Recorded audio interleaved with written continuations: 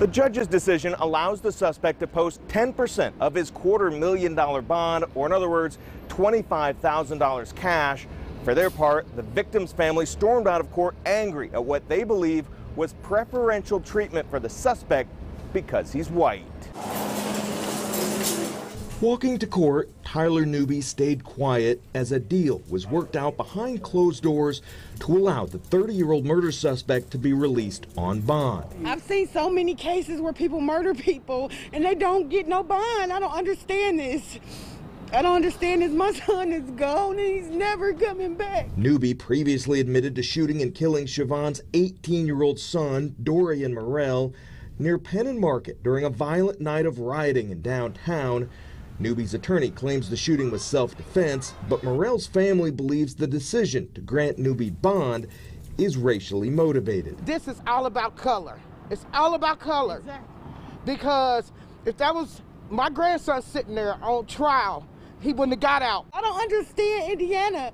I just don't see how this is fair. According to court records, Newby told police he was pushed to the ground, saw Morell standing over him, and was afraid he was going to be punched, so he shot Morell one time, allegedly in self-defense. Newby has been in jail since the end of May. And plead? Oh, absolutely. It should have happened a long time ago. Walking out of court, Newby's father, who asked that we share this picture of his son, expressed relief in the judge's decision.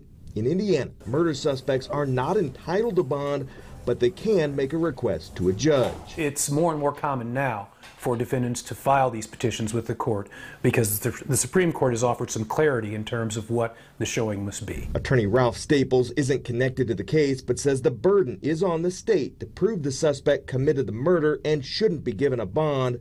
Prosecutors decided not to present any evidence in court against Newby, paving the way for his bond, which Staples described as rare in a murder case, but not unheard of. Finally, Newby will have to wear a GPS ankle monitor and live at his parents' home in Brownsburg until his criminal trial gets underway. Jesse Wells, CBS 4 News.